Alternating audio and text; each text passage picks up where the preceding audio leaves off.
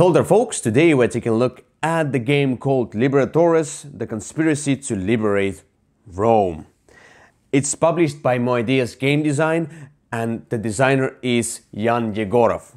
So in this game you are having those hidden agendas and you either play an agent or Republicans, and the theme is about the Caesar is becoming too powerful, and then Republicans form that kind of a secret society called Liberatores, and they want to basically kill Caesar. But Caesar kind of knew about that, so he sends his agent out in order to break some havoc in the Republican side and still stay on a throne. But amongst the Liberatores, there's also the one who wants to become a new Caesar. They don't know that. They want to kill Caesar, but they don't know that there will be a new ruler coming up, probably. So, a game about hidden agendas. Let's take a look at how it works. Liberatores is a hidden agenda game where each one of you will be assigned one of the roles. There is competitor, agent, and Republican. And the game itself is simple. On your turn you do one action, one of the three actions, and then the turn goes to the other player, but you can have some extra actions as well, like 3 actions on your turn. So at the beginning, first of all, there will be a certain amount of, let's say if we play a 4-player game, there should be an agent, competitor, and 2 Republicans. And competitor is kinda on the team with the Republicans, but he wants to win alone, kinda a traitor within the Republicans. And agent is on Caesar's side. Republicans want to overthrow Caesar. So each one of you will be assigned this hidden role. You look at this role and then you start, and each role has a different winning condition. I'm gonna talk about that in a moment, but I wanna talk about the game itself. So here we put this influence token as well. So on your turn, you basically manipulate cards. So you manipulate cards towards Caesar, towards Liberatores, or buy them for yourself or for your opponents. So what do you do on your turn? You can, first of all, put the cards and influence Caesar. So it should be only the rightmost card with that extra border, the red border right there. So when you influence Caesar, then you put the card up here, and that means that this number is the influence. The Caesar will go, the marker will go towards Caesar. So 1, 2, 3, it will go towards Caesar. That's one of the things you can do. Another thing, you can bribe. When you bribe, and this is good for Liberatores' side. So for example, if it goes to Caesar's side, it's good for the agent. If the influence goes towards Liberatores, it's good for Republicans and competitor. So you can pay this cost on the cards, and you can then buy any card and put it on that side and move it that many spaces towards the blue side. So there's nothing really, let's say, difficult about that. The third option you can do, you can buy a card. When you buy a card, you pay the cost down here, and you get this card as a special ability. So the yellow cards are basically one-time used. Their ability activates immediately. So for example here, when you get this card, take a courier and an informer from the supply and give them to 1 or 2 players. And these are 2 small cards right here.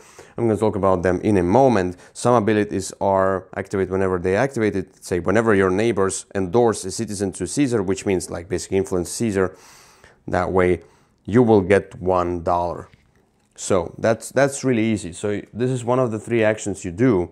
And let's now first of all talk about what those winning conditions are, what we're trying to do, why you need to endorse the citizen to Caesar, why agent needs to do that, why Liberatores want to have influence on their side. Of course, it's quite obvious. And why you need to get cards for yourself as well with some special abilities. And by the way, when you buy cards with that third option, you can either get them to yourself or give them to another player, because some cards aren't the best. For example, the cards with a little bit reddish background here are rather bad, so you want to buy them for other players. So, but let's talk about the roles. So the agent, his goal is to save Caesar by preventing Liberatores from getting more influence than Caesar. That's easy. But while the deck is still here, if you will get to 15 influence on Caesar's side, the agent wins automatically. So if the agent will get influence to 15 on the Caesar side, he wins.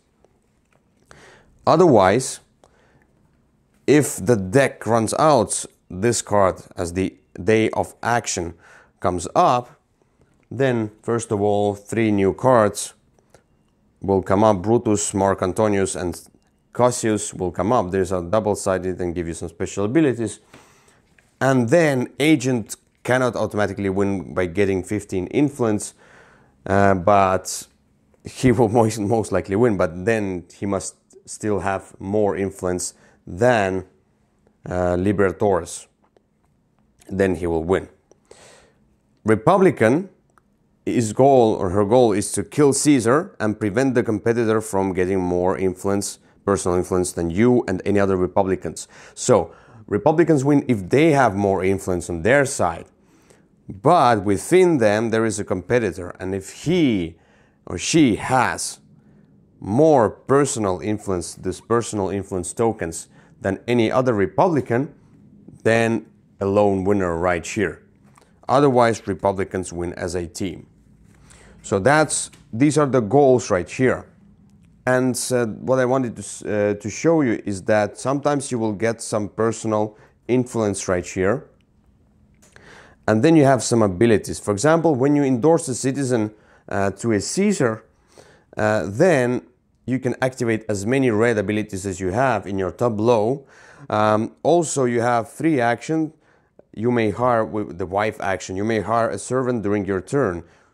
They cost 2. The servants are basically like that. So the courier, you give 1 influence to the side you belong to at the end of the game. So the courier is good for the agent, because if he accumulates his personal influence, he can give it to Caesar with those cards in order to influence towards Caesar even more and most likely win the game. For Liberatores is the same. So if you have this card, you have to give up your influence, which is usually good, but sometimes it's not, because if you give out all your influence and competitor was really smart and he has more, then he will win. And this informer says if you are the agent, Liberatores will get 2 influence from the supply at the end of the game. So 2 influence will go to that side if the agent has informer.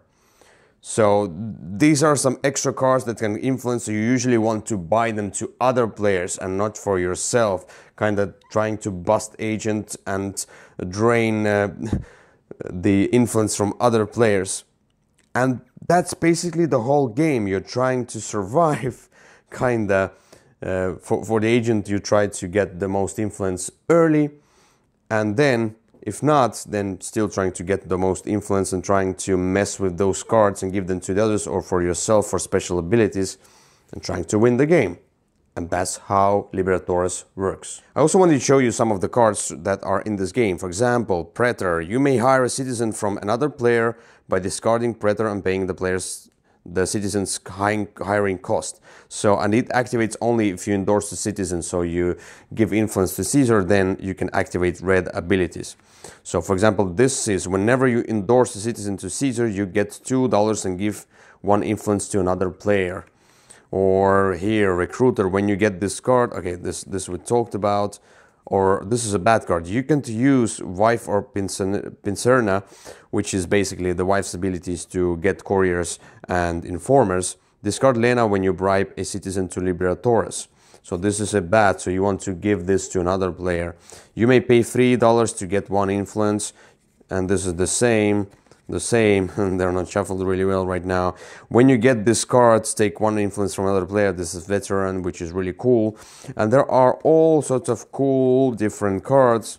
There is also somewhere the Cleopatra, which is a promo. Whenever you endorse a citizen to Caesar, you take courier from the supply and give it to another player. So there are lots of different cards, and that's it. So what do I think about Liberatores? First of all, I want to mention components as always. I like the art of the game. I like the box cover.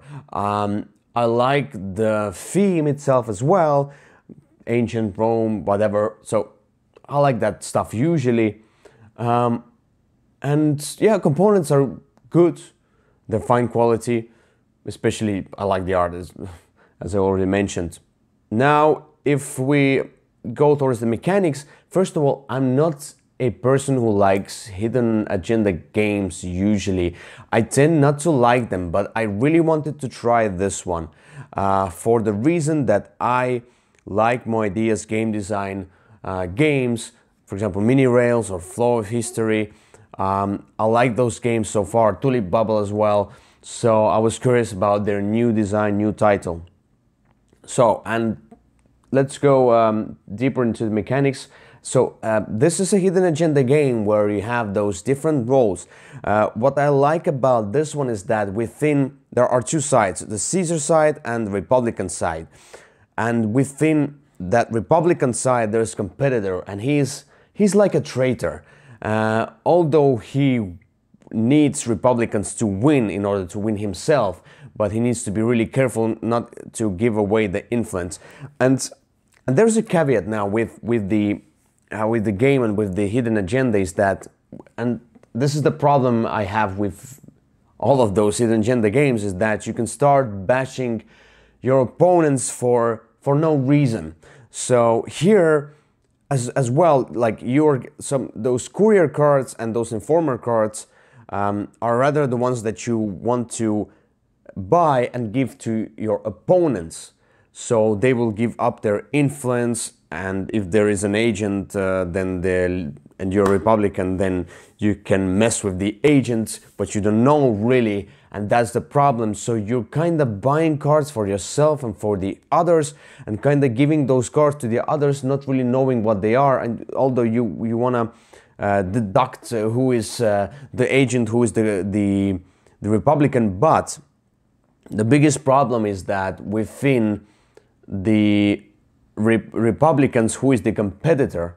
And okay, I wouldn't say it's a problem of the game, it's maybe my own problem that I have, is that I kind of think about what should I who should I play the card to, and what should I do, and how can I basically understand who is the competitor. I can clearly understand who is agent at some point, because the agent is the only one who works for Caesar, which I also feel like being alone, playing an agent is at the start is really difficult, because you don't know how to bluff in this game yet. So that's that. This is the hidden agenda type of game where it balances out.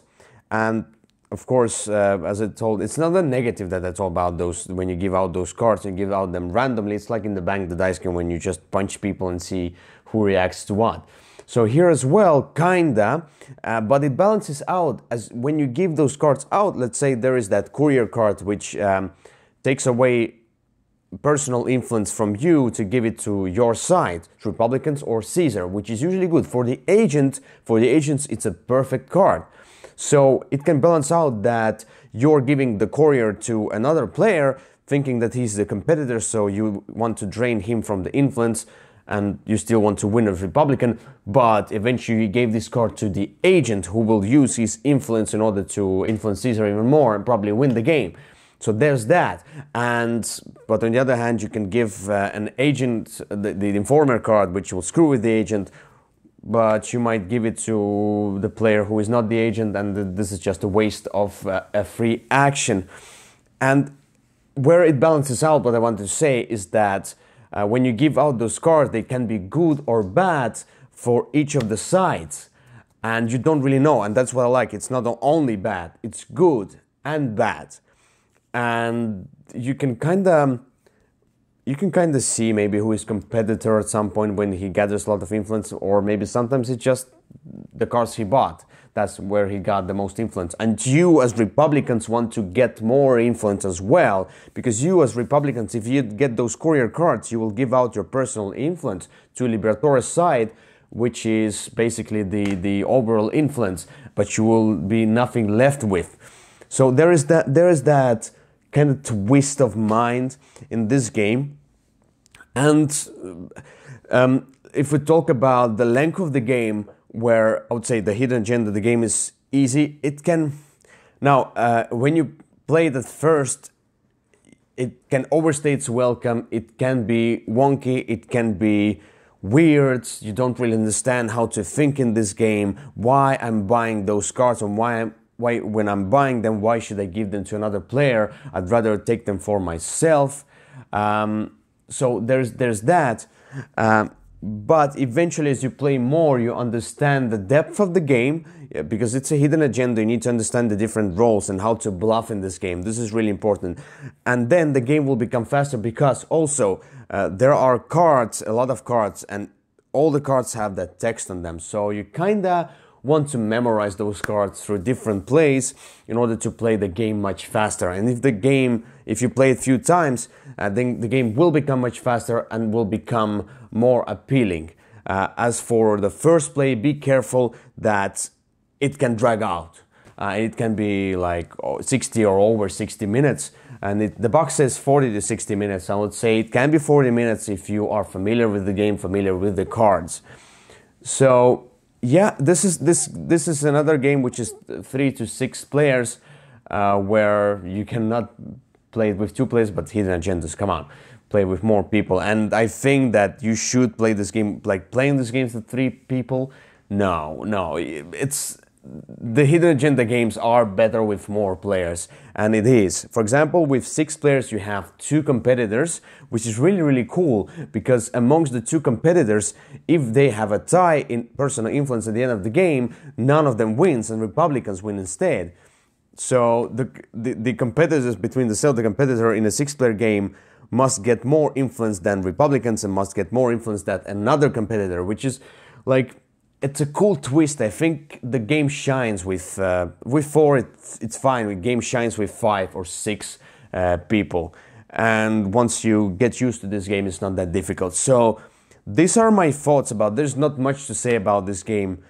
I like it. I will give it a bronze Würfel medal for this appeal, for this kind of a small twist into the hidden agenda, and cool art and cool theme. So this is Liberatores, the conspiracy to liberate Rome. See you next time, folks.